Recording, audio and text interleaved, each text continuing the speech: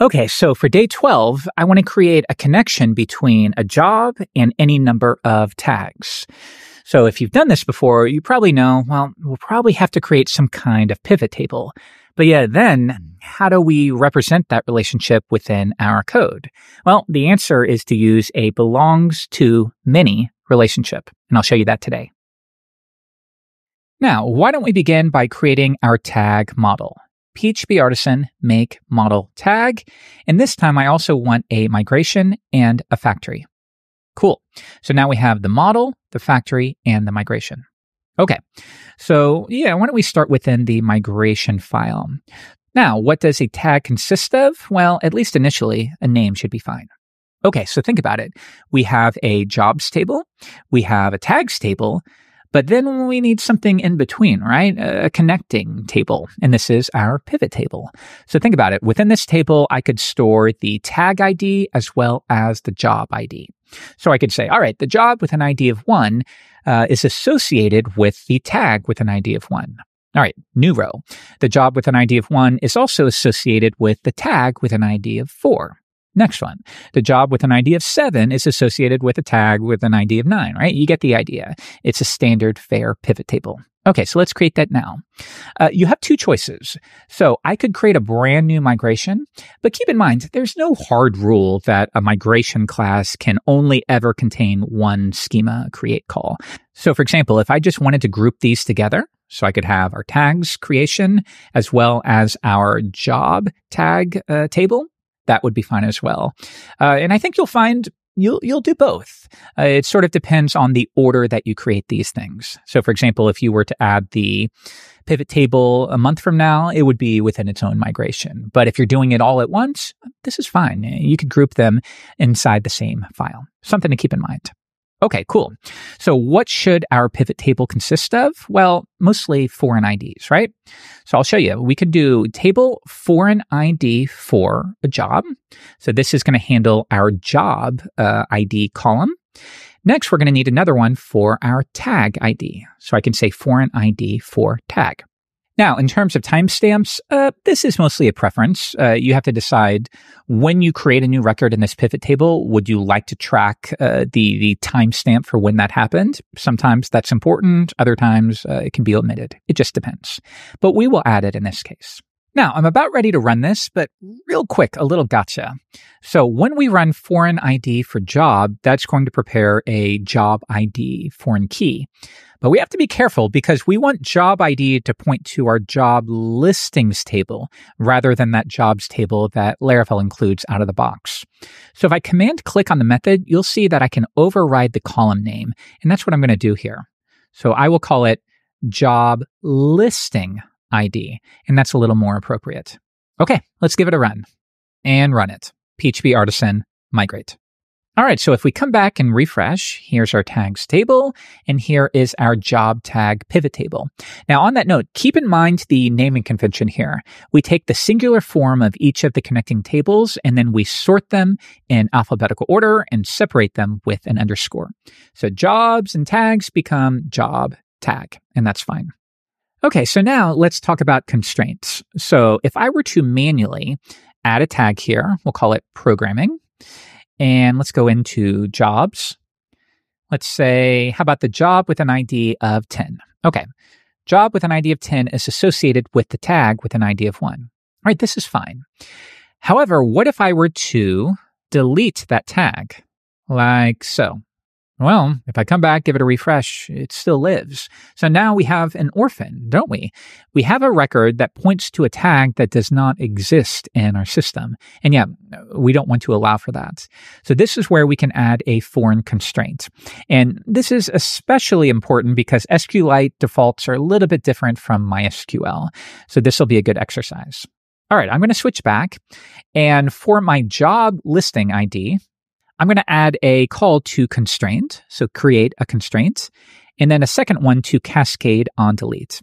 And then I'll do the exact same thing for tag ID. Okay, so what this says is create a constraint, and then if that referencing record happens to be deleted, I want you to cascade and delete this pivot record as well. And the same is true for tag. So if we have a job ID of 1 and a tag with an ID of 1, but then the tag with an ID of 1 is deleted, it will cascade and also delete the pivot record as well. Okay, so I want to roll this back and run it again, but notice drop if exists only deletes the tags table. So we need another one here for job tag. Okay, let's give it a run. PHP Artisan migrate rollback and PHP Artisan migrate. We'll do it all in one go. Cool. Okay, so now, let's manually create another tag. And then we'll say within job tag, the job with an ID of 10 has a tag with an ID of 1, and we'll give that a save. And we can see the constraint is in place because we see these little arrows here connecting them. So I can click it, and it'll take me directly to that record. Further, within job tag, if I go to structure, notice I can see the foreign key right here. Okay, but we still have a problem. Again, this comes back to SQLite defaults. If I were to return to tags and delete this record, it lets me. And if I come back to job tag, it's still there. So what was the point? We added the constraint, but it didn't constrain anything. What's the problem?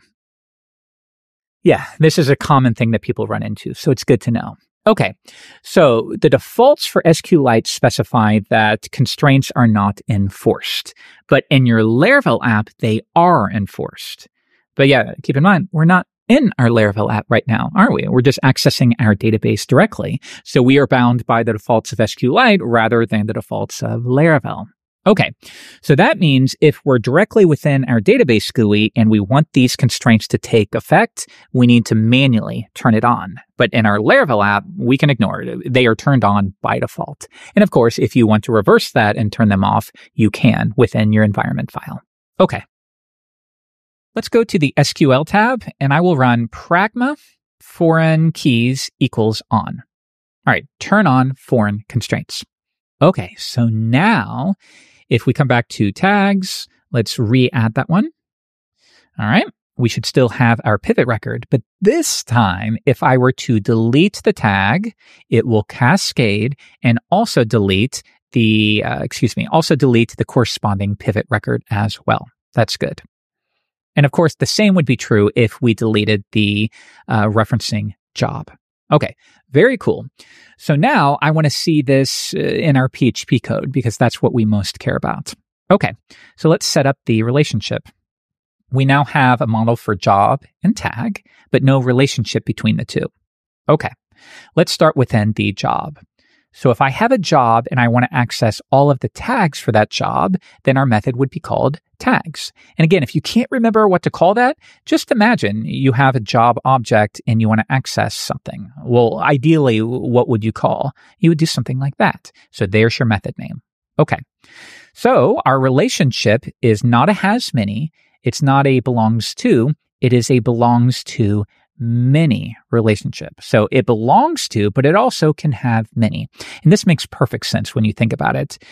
So does the tag called programming, does this belong to, how about the job with an ID of 10?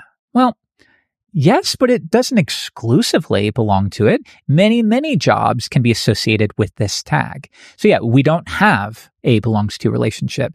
It's almost like a belongs to and has many relationship. And yeah, we represent that with this one right here, belongs to many. Okay, so let's reference the corresponding tag class. And then I also want to do it in reverse. Now, what's cool is when it comes to belongs to many relationships, it's the exact same code on both ends. So for example, if I go to tag, imagine we have our tag object and I want to access all of the jobs that are associated with this tag, then I would do something like this, right? All right, so we have our method jobs, and that too will return a belongs to many relationship, and we'll reference the job class. And that's it. Cool. All right, so now I want to play around with this. Let's go back. We have a tag of programming. Do we have any pivot records? No. I will manually add one, like so. And let's give it a shot. I'm going to start by opening PHP Artisan Tinker. We will find that job. So app models job. It had an ID of 10. And now, if I want to find all of the tags that are associated with that job, I can run job tags. But actually, as I think of this, I wonder if we'll see an error. Oh, we do. Okay. This is helpful at the very least. So no such column on the job tag pivot table called job ID. All right, so it's expecting a column name of job ID, but we know that the actual column name is job listing ID. And that's because Laravel is assuming a default here that usually will work. But in our case, our PHP class is job, but the corresponding table is job listing. So yeah, in situations like that where you have to avoid certain collisions, you need to be explicit about the column ID. And here's how we do that. Come back to job. And if I command click here, you can see that we have the related model, then the table name, and then the foreign pivot key and the related pivot key. So let's add that here. So I'm going to override that, and I can use a named argument for this. So I can do the name of that argument, colon, and then not job ID, job listing ID. And that should fix the problem. Okay, so boot it back up, find our job, then get the job tags, and this time it works. All right, a little bit of a bit of weirdness there. Again, this would only be relevant in situations where your Eloquent class doesn't perfectly line up with the relationship or the table names, something to be aware of. And also, this is going to be true in reverse. So if I have a tag and I want the jobs, well, it's going to look again for job ID, but that's not quite right. So in this case, we don't want the foreign pivot key. We want the related pivot key. So I could update this as well. Related pivot key would be job listing ID. All right, so let's give that one a shot. Bring it up. Let's find the tag, app models tag, find one. And now if I want to access all of the jobs associated with that tag, I could say tag jobs. Okay, and now we get a collection of one item. All right, this is great, but now I want to finish up by quickly showing you how you could attach new records. And it's very simple. You could say tag jobs, but notice I'm not going to access it as a property. That would give me this collection here, and I don't want that.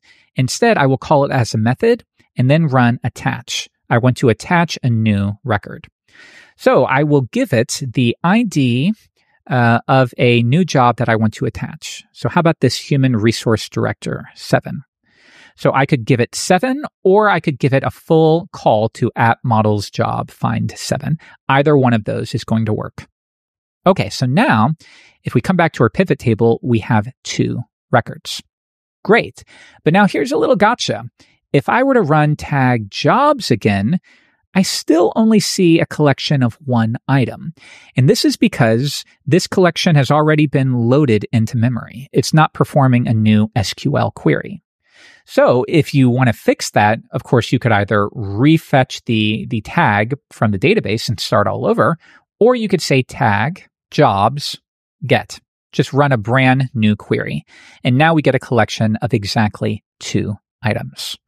So why don't we say tag jobs get and pluck the title. So this is just going to grab a single field or attribute from each of those jobs. So now we have a brand new collection of only the job titles that are associated with this particular tag. All right, so yeah, it's kind of a lot depending upon your skill level. If you're already familiar with pivot tables and relationships of this sort, then this is probably a cakewalk. But otherwise, if it's all new to you, then it might take a minute, and that's okay. Watch the video a second time. Work on the homework, which is this. You're working on your little blog idea, right? Well, a post could be associated with any number of tags, right? And now you know how to represent that. You have a post table and you have a tags table. The next step is to create the intermediate table, a post tag pivot table. So play around, see if you can get that to work. And when you feel comfortable, and only when you feel comfortable, move on to day 13. Lucky 13. I'll see you then.